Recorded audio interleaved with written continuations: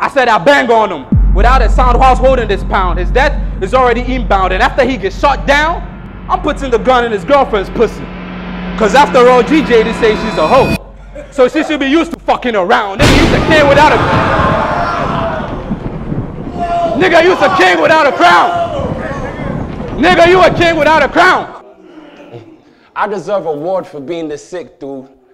But, you know, they don't wish me well. So they won't admit truth. I mean, they even put a checkup. They say, yo, Cribs, do this on behalf of the culture. Like I haven't done my half for this culture. 5 years running with no sponsor. And this is what they had to offer?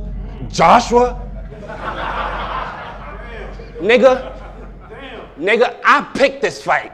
You think I would have fortified? Wasn't fortified? Look me in my morbid eyes. If you seen half the shit I seen, little nigga, you be mortified. See my first body, and I wasn't even more than 5. So got a gun. Nickname Unquanda. Why? Cause it's a 45.